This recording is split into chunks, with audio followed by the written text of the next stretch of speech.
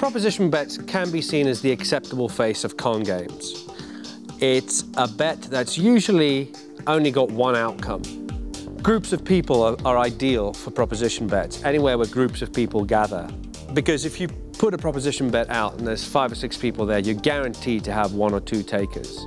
Alex has gathered 5 or 6 people around in order to put his latest proposition bet into play. Our cameras are hidden around the pub to capture the action. We need 2 shot glasses. 2 shot glasses. Some whiskey. Whiskey. That's great. I'm going to fill that up. And some water. Have you got some water? Yeah, sure. OK. There you go. All right. Thank you. And we'll fill that up to the brim there. This is the bet. OK. The idea is to get the whiskey into the water glass and the water into the whiskey glass. But you can't use an extra glass, you can't use a straw, and you can't use your mouth. All right? But it can be done. How much money you got on you? Have you got anything? Look. A tenner. I'll wait. A tenner? Oh, you're on. I am going to use something.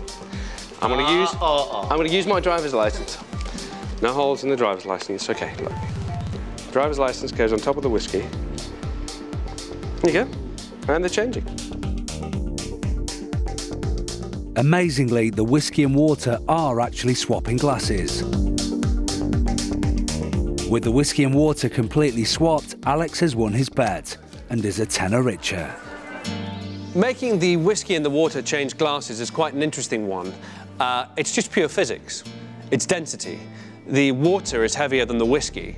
So when you turn the glasses upside down, the water forces itself into the whiskey glass, thus making the whiskey shoot up into the water glass.